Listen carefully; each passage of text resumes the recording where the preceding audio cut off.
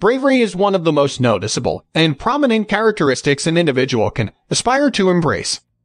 Engaging in any rigorous activities is unfathomable for some. However, this is not the case for Sue Aikens. Sue Aikens, with her real name, Susan Aiken, is a television personality who is popularly recognized at Life Below Zero. She is the only resident of Kavik River Camp in the famous National Geographic Channel documentary series. One of the highlights of Sue Aikens in the documentary series was her encounter with a bear. The animal attacked her. It caused her to undergo severe wounds on the limb. Although famous for exhibiting bravery, Sue Aikens has had unfortunate experiences in love. As how hard she fought during the encounter with the bear depicts how strong she was in overcoming the obstacles her love life has brought to her journey. She married over 3 times, and none of these relationships lasted.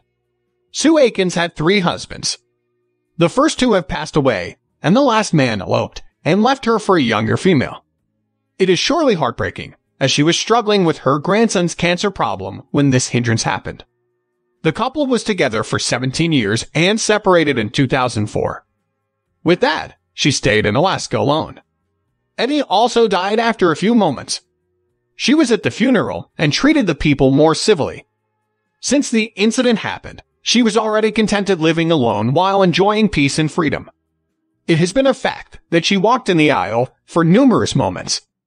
Sue Aikens' first husband lost her life because of a tumor in the brain. Not long enough, around June 13, 1987, she married a British person. He was known as Eddie James Aikens. Moreover, the couple stayed and lived together. They resided in Portland. In Portland, Eddie James Aiken operates in a barber shop. Finally, they had 2 children. Her relationship with her last husband did not last long, and the sources did not mention his name. Having failed relationships in the past has never been easy. Despite having 3 unsuccessful marriages, Sue successfully met someone that makes her heart filled with immense joy. The lucky fiancé is named Michael G. Heinrich. He is originally from New York and works as a journeyman electrician for local #3 IBU. It is a labor union centered in Flushing, New York. The gossip about their relationship became a reality when Sue Aikens posted their photos with an affirmation and sweet greetings last September 2020.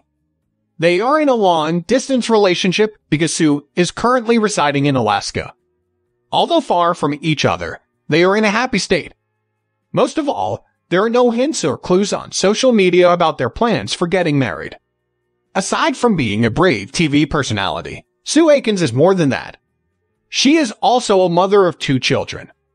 To be precise, these children were a girl and a boy. Their father was Eddie James Aikens.